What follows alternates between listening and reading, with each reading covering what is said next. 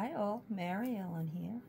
Here today to participate in 2 open collabs.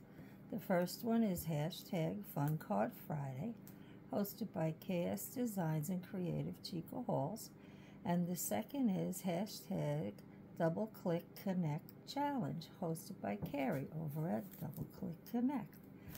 So for my card this week, I created this adorable ice cream cone easel card, and it is a cut file from my scrap chick, and you know I cut it on my Cricut, and then it's all layered up. You need several layers, and then I added my dewdrops. Aren't they gorgeous? I love the dewdrops.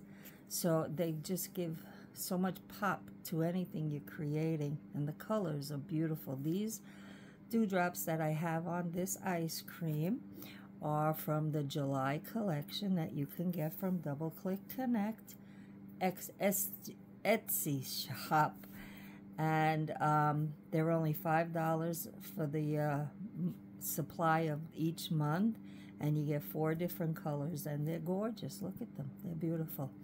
So this is my easel card. This is for this month's theme for Double Click Connect, and it is a fun card, so it falls into the Fun Card Friday category also, and it is an easel.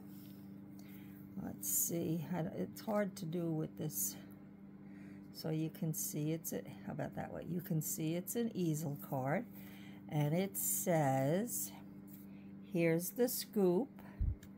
You're the best." Now you could change these and put whatever you want, happy birthday and the person's name, or wishing well, anything, thinking of you. I think it's a cute summer card, and I had fun making it. I think it turned out adorable. I hope you like it.